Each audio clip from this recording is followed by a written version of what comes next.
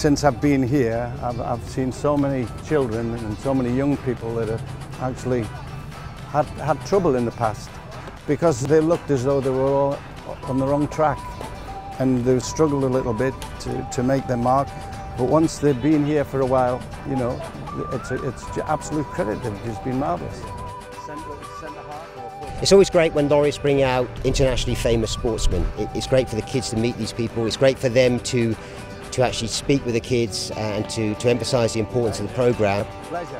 I just finished my degree with the help of Operation Breakthrough, and today Bobby Charlton presented me the certificate of my graduation. Yeah. And this one, I don't know if you support Chelsea or Man United. Yeah, Man United. Hey, well there you go.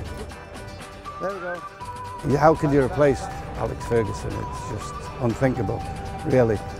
But I really do believe, after I've been watching David Moyes for a while, I really do believe that he is going to have a happier time than a lot of people give him credit for. Wayne Rooney is a Manchester United player, and I think that he will continue to be a Manchester United player. I don't like losing really, really good players, and he is a really great player. I was hoping one day, you know, that he might score as many goals as I had, and that would have been really nice if he was at our club.